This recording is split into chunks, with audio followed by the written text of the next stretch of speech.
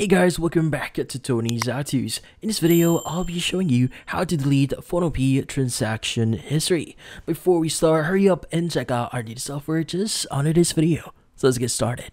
So in this case, the first thing that you want to do here is you want to make sure that you're using the latest version of the Phonepe mobile app. In this case, go ahead and visit the Google Play Store, search for Phonepe, and see if you're using the latest one.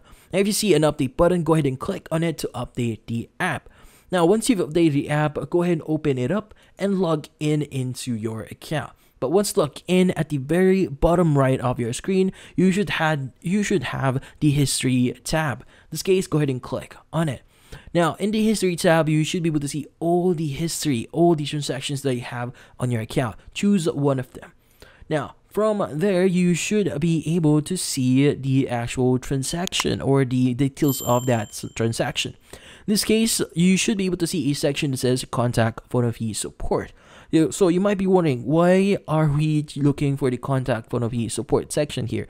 Well, the thing here is there is no direct method or way for us to actually delete our account in Phonepe. So you need to reach out to support for you to actually delete a transaction history or have assistance on deleting it. In this case, go ahead and click on Contact Phonepe Support here and provide some details and reasons why you want to delete this transaction.